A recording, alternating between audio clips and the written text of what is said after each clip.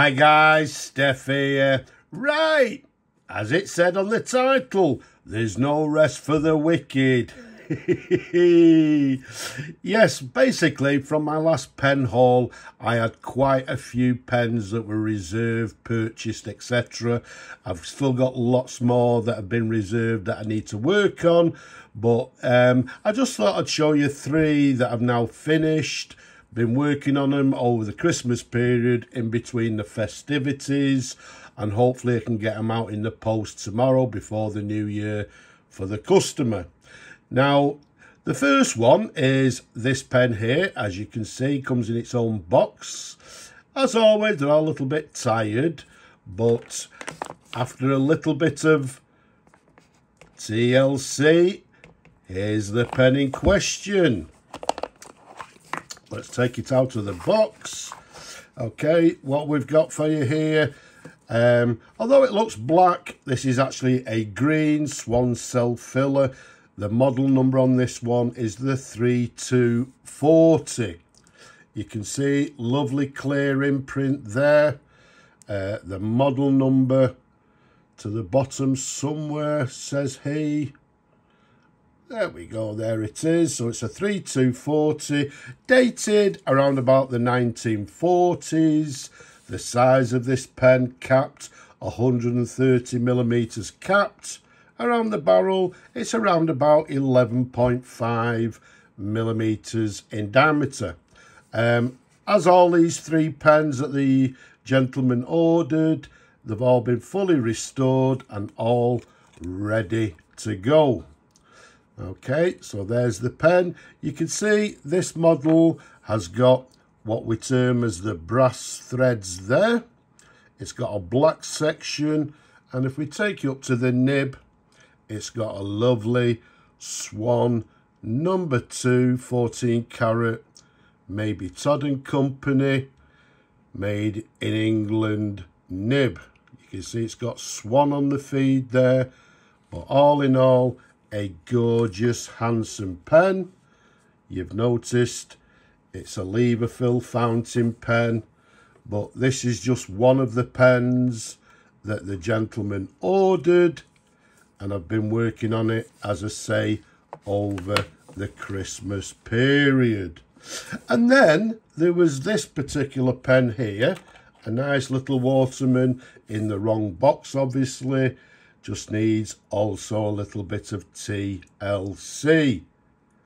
And here it is, after that TLC, what we've got is a lovely, now this one's obviously a lighter green, more, you can obviously see it on the video, and what we've got is a Waterman made in England W3.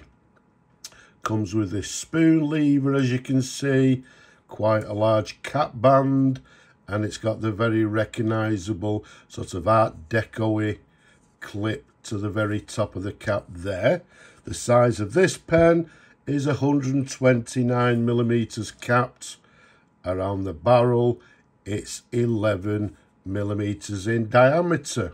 And once again, it's been, well, as I said, all 3 pens fully restored, brand new sacks in the pen, everything's been thoroughly cleaned, etc, etc.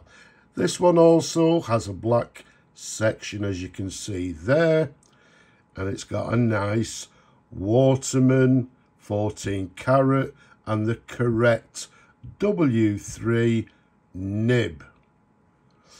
There's a sideways view. It's got the very recognisable feed of that particular period, and when we say period, this one I'm dating sort of, I'm going to date it the early 1950s, but once again a lovely, handsome fountain pen.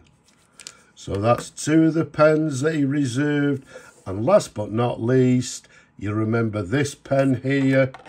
There you go. As you can see, once again, little bit tired. And after some little work, some TLC, here's the pen in question.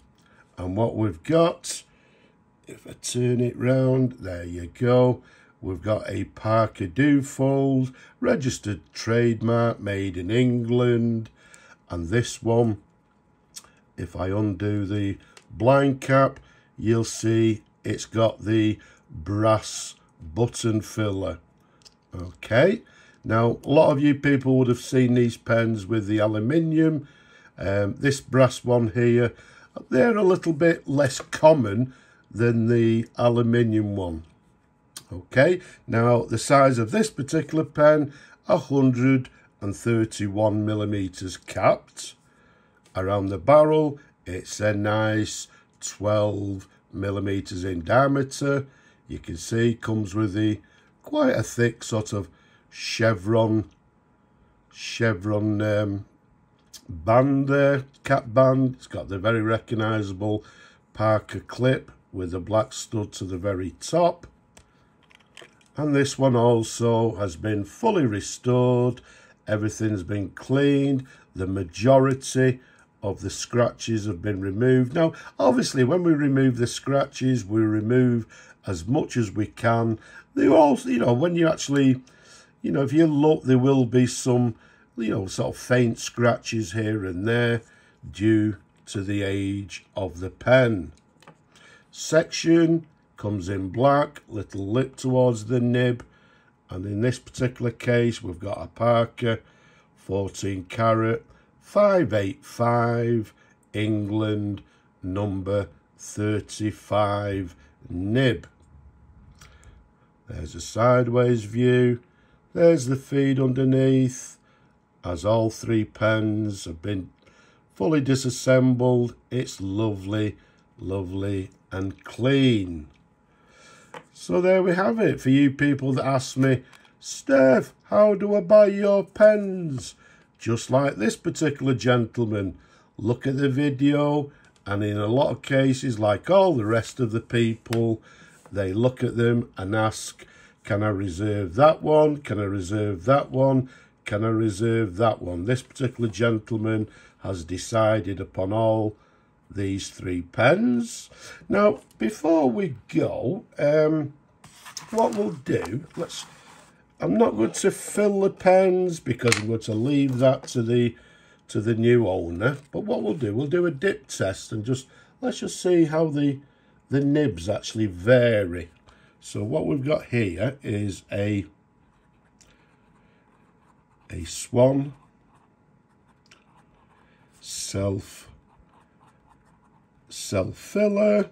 Okay, and this model is the 3240. And there you go. If we put a little bit of pressure on the downward stroke, let's just dip it again. Okay, so there you go. So with a little bit of pressure on the downstroke, we can get a little bit of variation in the line. So it's got some flex to the nib. Okay, so that's the Swan. Let's take a look at the Waterman. Okay, let's dip it again. And what we have is a Waterman. As we said, this one is the W3 made in England.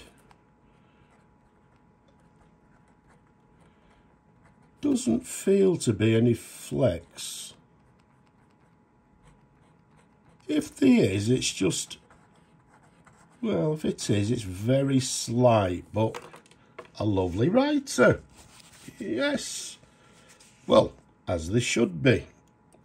So that's the Waterman, and last but not least, we've got the button filler, the Parker Dufold.